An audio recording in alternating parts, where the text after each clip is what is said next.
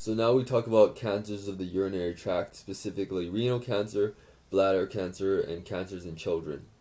So first is renal cancer. This is a tumor arising from the renal tubules.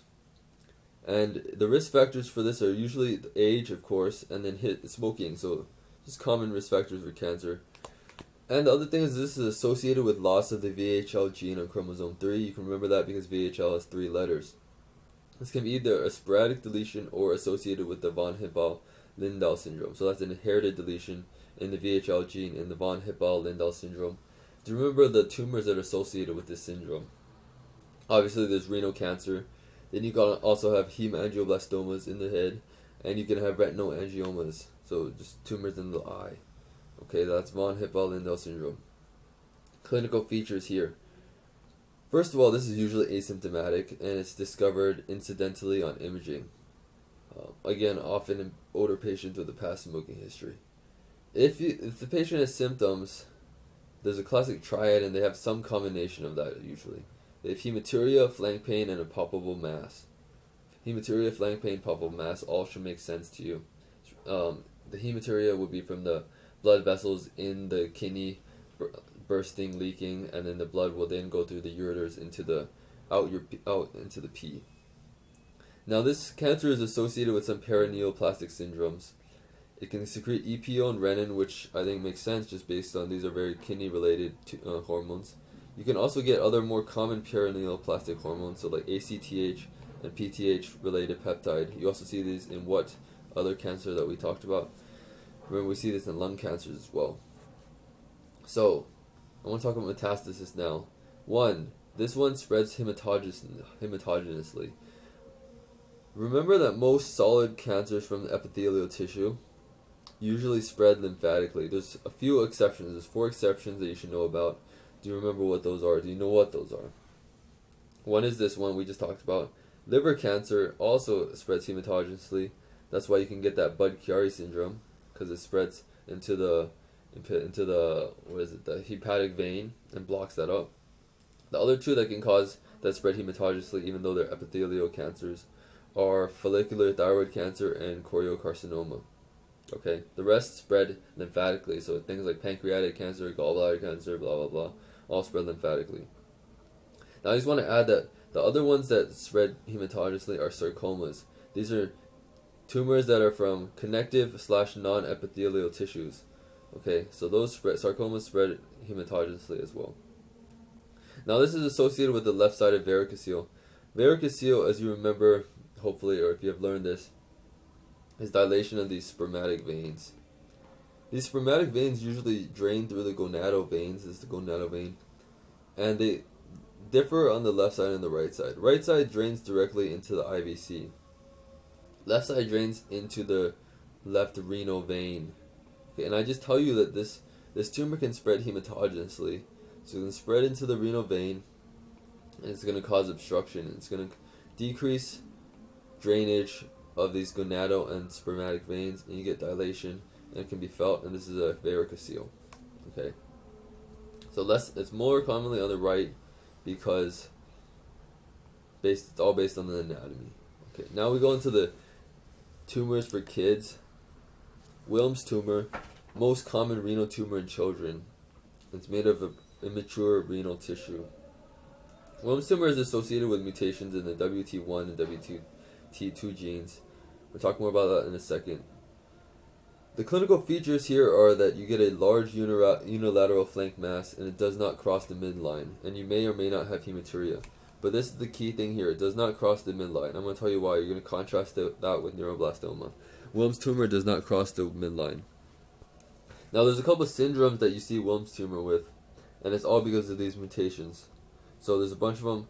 So most Wilms tumors are sporadic, but you can see them associated with various syndromes. First one is Wager syndrome. Wager stands for Wilms tumor, aniridia, genital urinary problems, mental and motor retardation. Okay. Next is Dennis-Drash syndrome. See Wilms tumor, male pseudohermaphroditism, and renal glomerular disease. Wager's from WT1 deletion, Dennis-Drash from WT1 mutation. Finally, we have Beckwith-Weiderman syndrome. And this is this. You get Wilms tumor and enlargement, widening, so widening of different parts of the body. So you get large organs, especially the tongue. That's what you see here. That's called macroglossia, big tongue. And you get muscular hemihypertrophy. I've drawn this out for you in my terrible drawing skills. Half of the body super buff or larger than the other half. So I just blasted you with all these 3 syndromes. But Wagger's easier because you have this nice mnemonic already. Wilms tumor, aniridia, genitourinary problems, mental and motor retardation. Beckwith, Widerman, just remember that Widerman is widening of things. So large organs, large tongue, one half of the body is larger than the other. And then Denise-Drash syndrome you do have to memorize, but just male pseudo-hermaphroditism and renal glomerular disease. So these are the syndromes that you could see Wilms tumor in. But oftentimes Wilms tumor is just by itself. Remember, the key thing for Wilms tumor, it does not cross the midline. So it's a flank mass that does not cross the midline when you try to move it. In contrast to that, we have a neuroblastoma.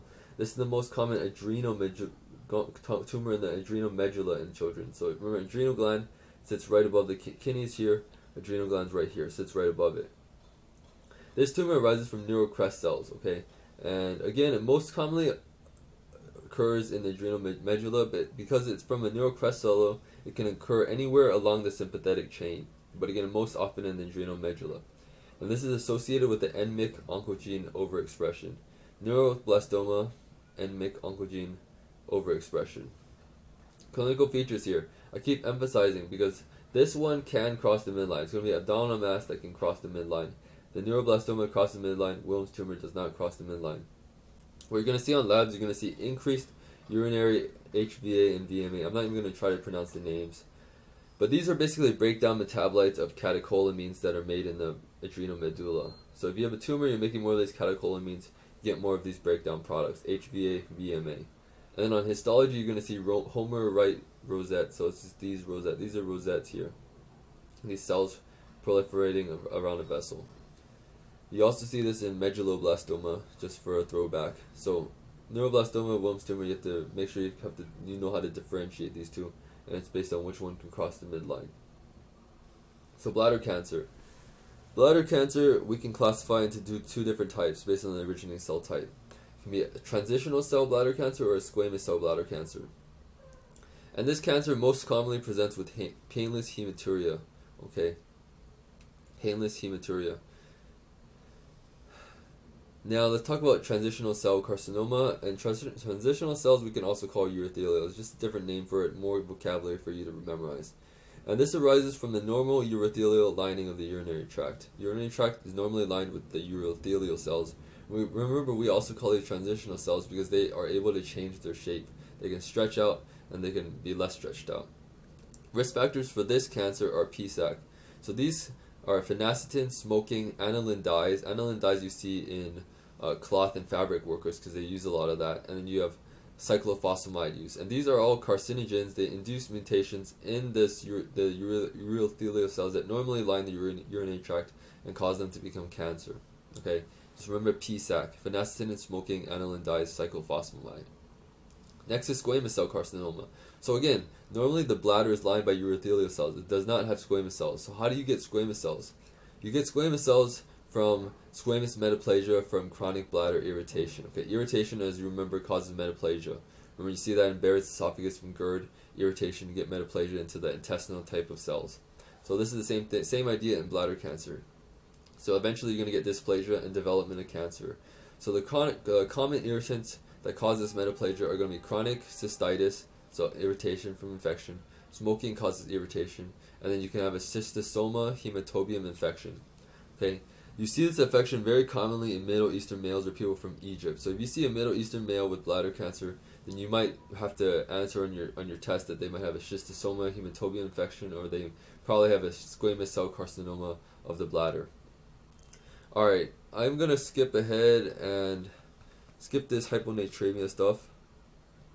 And I don't have the notes here. But I want to talk, you can completely stop this. I've talked everything you need to know for step 1. But I want to talk about hematuria really quickly. So the hematuria differential diagnosis. Hematuria differential diagnosis, struggling here, is shit cubed. Okay. What does that mean? What can cause hematuria? We've talked a lot about it Things like renal stones can cause hematuria. H stands for hematologic disorder, so I just spelled it wrong. But that's problems just for with coagulopathy. You have pre-suspicion of bleeding, so you can get bleeding that goes into your urine. I, what is I? I can be infection. So I'm really struggling with this right now. Infection. So remember what infections? So remember that pyelonephritis really commonly causes hematuria. You can sometimes see it in a cystitis as well. Okay. Then what is one T? T is tumor. Okay, bladder cancer, kidney cancer, any cancer along the urinary tract. Cancer bleeds. Remember that? Cancer bleeds because cancer, this proliferation of cells need blood cells, and those blood cells are fragile and can bleed. The last two are trauma and toxins. So trauma anywhere along the urinary tract, damaged blood vessels, bleeding, and then toxins can cause this. So that's shit cubed.